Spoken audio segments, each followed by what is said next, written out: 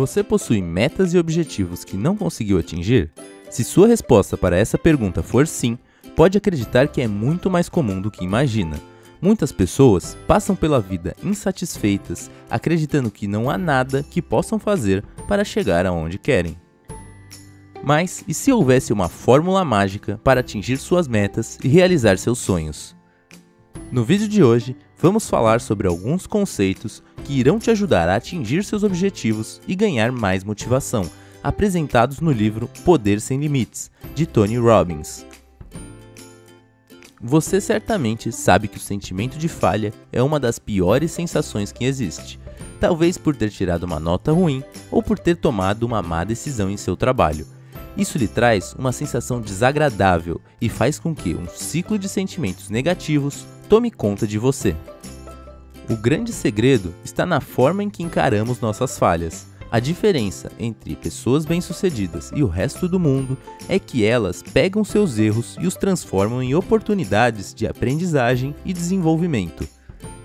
Thomas Edison, o criador da lâmpada, não dava mérito às suas falhas. Ao invés disso, as utilizava como base para como não criar a lâmpada. Ele jamais desistiu, mesmo após ter tentado inúmeras vezes sem sucesso. Momentos difíceis na vida são similares a pedras brutas, que quando lapidadas se tornam joias raras. Depende somente de você e de seu cérebro para fazer com que você transforme aquela situação ruim em uma pedra preciosa. Admito que muitas vezes é difícil prever e evitar situações complicadas, mas você pode escolher como sua mente irá processar e reter tais informações.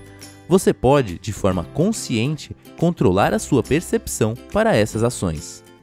Eu, muitas vezes, já me peguei pensando se o projeto Mais QI de fato daria certo, e não foram poucas as vezes que aquela voz em minha mente me aconselhou a desistir. Porém, nesses momentos, tento pensar em como estarei realizado quando o canal crescer e na quantidade de pessoas que posso ajudar com os vídeos. Ainda mais quando paro para pensar no quanto já crescemos juntos ao longo dessa caminhada. Mudar aquela voz que diz que você não é capaz e que suas metas não darão certo faz toda a diferença. Primeiro, ouça o que aquela voz está dizendo. Depois, ao invés de deixá-la dizer o que você não pode ou não consegue fazer, tente fazer com que ela diga o que você consegue fazer. A técnica de modelagem pode ser utilizada para praticamente qualquer habilidade, e de forma simples podemos aprimorar até mesmo habilidades que não são sua especialidade. Por exemplo, digamos que você queira aprender a jogar tênis. Primeiro, pesquise um jogador de tênis que mais o agrade e estude seus movimentos exatos enquanto ele está jogando.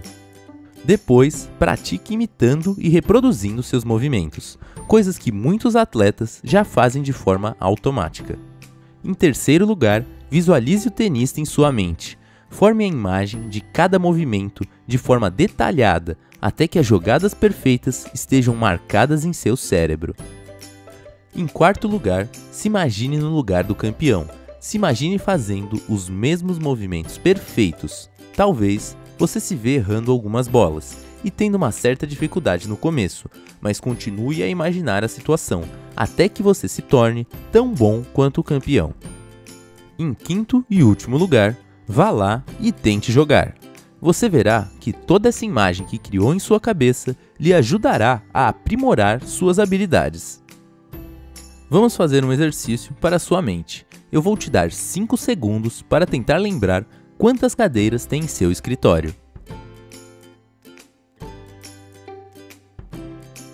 Com certeza, seus olhos automaticamente viraram para cima e ligeiramente para a direita.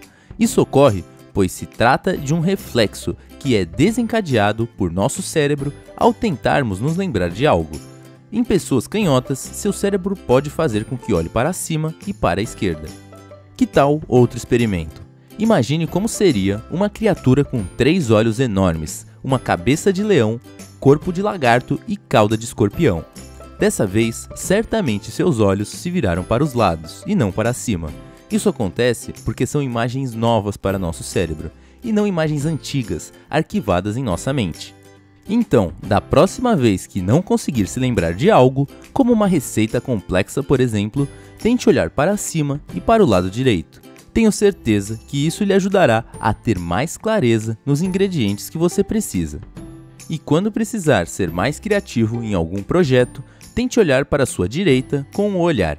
Isso fará com que você ative sua imaginação, tornando mais fácil a visualização de novas soluções. Você deve ter ouvido falar sobre técnicas diferentes de aprendizagem. Algumas pessoas retêm melhor novas informações quando estão lendo. Outras as retêm quando ouvem ou fazem determinada coisa. Isso também se aplica a seus relacionamentos. Quando sua forma de se comunicar difere com a de seu parceiro, isso pode levar a mal-entendidos e discussões. Pessoas que preferem uma comunicação auditiva preferem falar e ouvir a ver informações importantes. Portanto, quando estão se comunicando, eles dão mais valor a termos carinhosos em suas falas.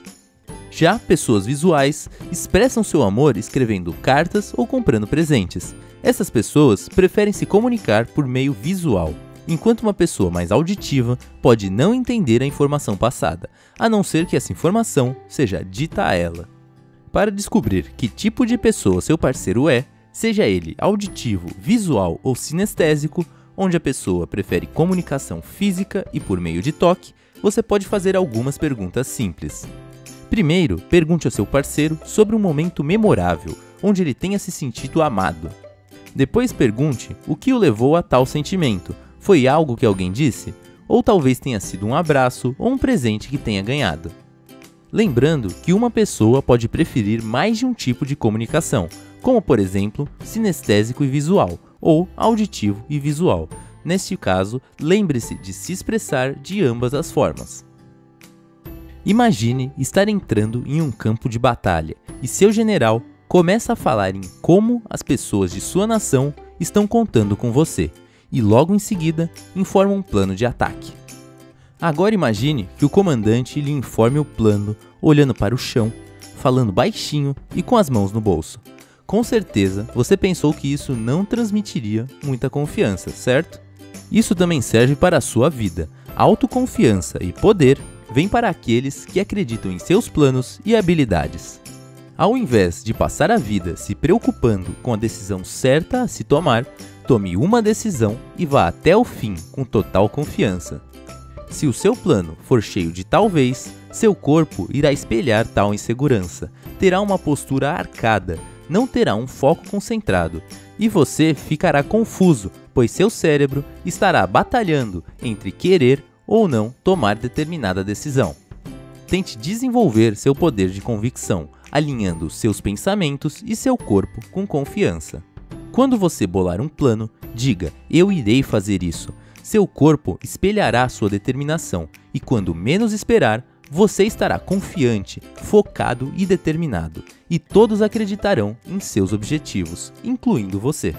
Espero que tenha gostado do vídeo de hoje e que as dicas contidas aqui possam ajudá-lo a alcançar todos os seus objetivos. E não se esqueça de se inscrever no canal e ativar o sininho, assim você fica por dentro das novidades do canal.